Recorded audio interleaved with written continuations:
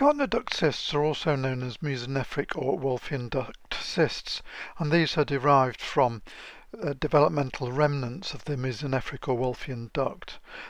They arise on the anterolateral wall of the vagina and are less than 2 centimeters across. The cysts are thin-walled, and the cyst linings are composed of non-ciliated epithelium that is either columnar or cuboidal.